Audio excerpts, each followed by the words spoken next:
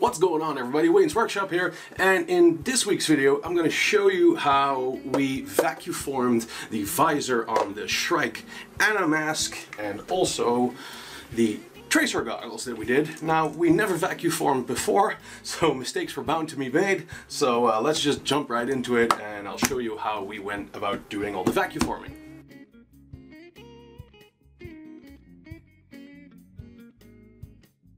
So at first I had the genius idea to print my vacuform box, which was a horrible idea. It's much faster and much cheaper to make it out of MDF board like I did the top here. In the end, it worked out fine, but you know, I'll probably make another one just completely out of MDF board. It's just better.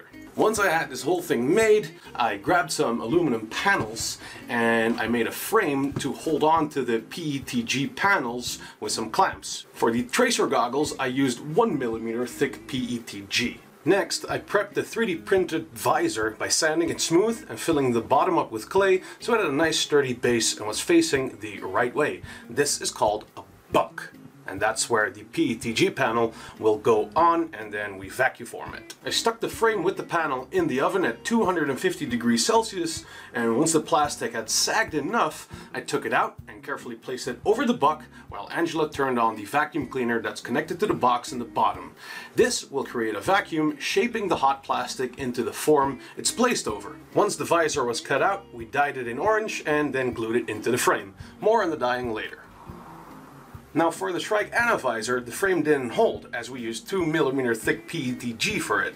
This visor is larger, so stretches more, hence the extra thickness used. I took the dimensions of my oven and made a frame twice, so I could stick a sheet of PETG inside and hold it together with some nuts and bolts. Then we repeat the process of the oven, but I made the mistake that now with the MDF frame, my box wouldn't create a vacuum because it could still suck in air from the sides. Bad call from me, but foam to the rescue. I cut some strips and then glued them to the sides.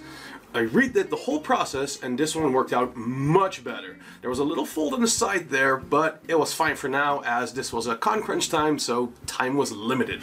I proceeded to cut out the shape with my Dremel and then made a large pot of water to dye it in. Water should not be boiling when tinting PETG because it reacts to heat, so keep it at around 60 degrees Celsius. I used a mix of iodide polys black and blue to create a dark bluish tone. I left it in there for about 15 minutes and then took it out and dunked it in cold water immediately. If you want it darker, then just leave it in longer. If you want it lighter, then leave it in shorter and keep checking it.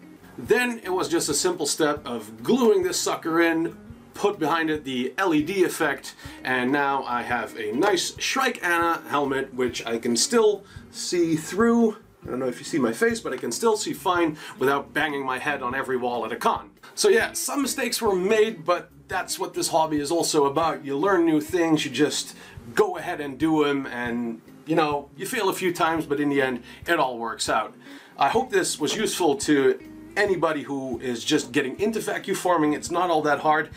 I would recommend not printing the vacuform box and just making it out of MDF board. You can let your hardware store even saw the MDF board up to size, so you don't even have to do any cutting at home. You can just let them do it over there and you just screw it in together at home, and then you already have your vacuform box. I hope you learned a thing or two. Again, drop your questions down in the comments and I'll see you in the next video.